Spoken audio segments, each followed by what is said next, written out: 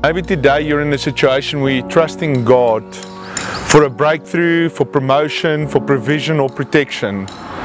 In my quiet time this morning, Matthew 14:27 came to mind, where Jesus commanded Peter to come to him while he was walking on water.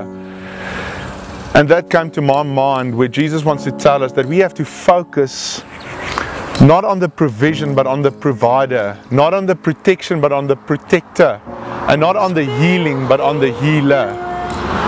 So at the end of the day, it's all about what we focus on, because our focus will determine where we're going. So focus on Jesus and know that if He's for you, who can be against you? Take me deeper than my feet could ever wander, and my faith will be made stronger in the presence of my Savior.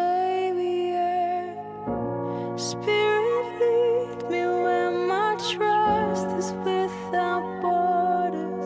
Let me walk upon the waters wherever you would call me. Take me deeper than my feet could ever wander, and my faith will be made strong